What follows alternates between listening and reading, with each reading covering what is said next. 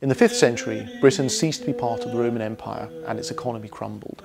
200 years later, a new and very different kind of currency appeared. Unlike earlier Anglo-Saxon coins, this currency was made of silver, and thousands of specimens have been found by metal detectorists across England. It represents the start of an economic revival in England and its neighbours, but the source of the silver behind this coinage has long been a mystery. Now, new research based on laser ablation analysis has shown that these new coins in the former Western Roman Empire were based on the riches of the Eastern Roman Empire, often known as Byzantium.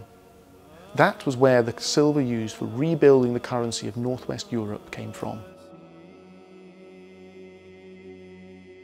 I've been interested in early medieval coins for a long time now, and it's always been clear that the late 7th century, the beginning of the 8th century, was a time when lots was changing, when there were many new coins starting to appear, lots of places issuing them in large numbers.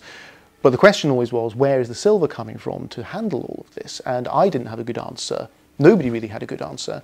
And so when fate dealt me the hand of COVID, and I had this conference which ended up being a lot more affordable than I expected it would be because it had to go online, we had the good idea during the conference itself of using some of that extra funding to set up a mini project with my two colleagues from Oxford and Amsterdam, where we would look at the silver content of coins from that period, silver coins from that period, to try and get a better handle on where that silver is coming from.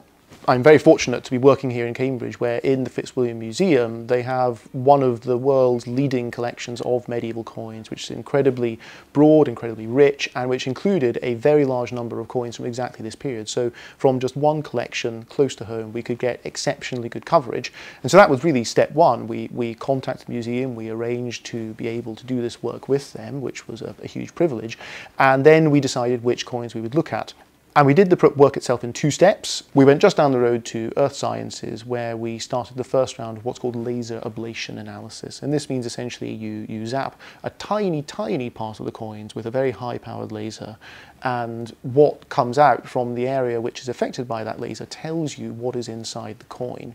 So it's a way of finding out what the content is, but by causing minimal invasive harm to the coin. And by doing this, we were able to see how much silver there was and how much there was of various other elements. And that balance between these different elements can tell you where the silver comes from, what its original character was. A while after this, we did a second round of laser ablation analysis using a portable laser ablation kit, which my colleague brought over from Amsterdam. And we did this just in the other room here in the Department of Coins and Medals.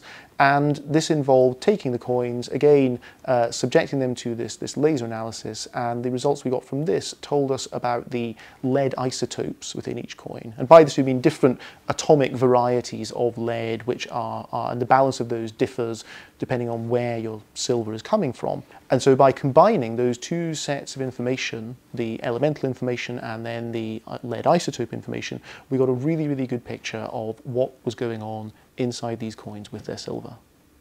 We already knew from the thousands upon thousands of finds of these things that have been turned up by metal detectorists that there was a big economic change going on in the late 7th century. Far more of these things were being made, they were being used far more widely, and almost certainly by lots of people. So there's a big change in how people are doing business, how they are transacting with each other, and this is being supported more and more by coinage, which suggests that it's more complex, it's deeper, it's dealing with more people, probably other commodities.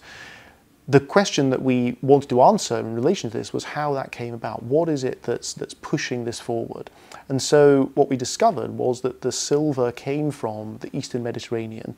It almost certainly had been present in England already because we know there was very little trade or other direct contact with the Byzantine Empire, the former Eastern Roman Empire, which is where this is coming from in the Eastern Mediterranean. And so it suggests, therefore, that this silver had come in at some earlier point and then been stockpiled. So people were sitting on big piles of this stuff underneath their beds, in their attics, and there are changes in the late 7th century which encourage them to take it out, turn it into coin and do something different with it.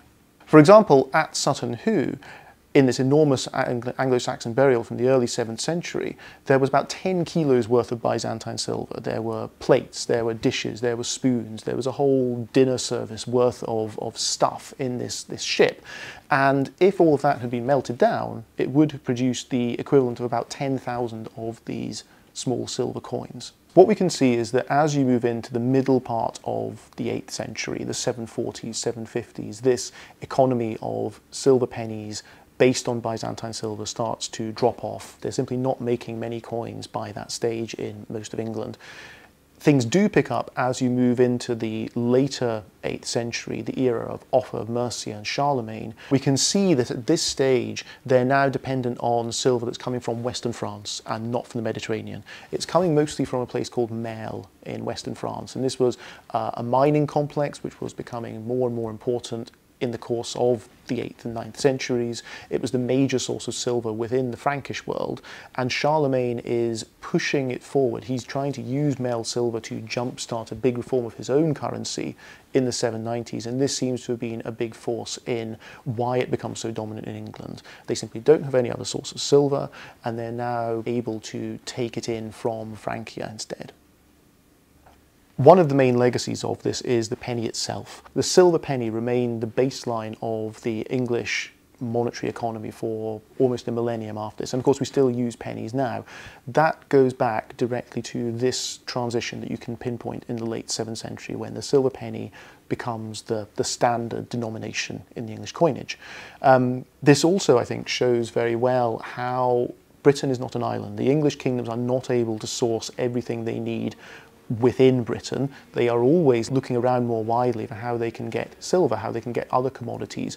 Things are very interconnected. They've always been very interconnected, and this new information about the silver shows just how economically interdependent different parts of Europe have always been and continue to be.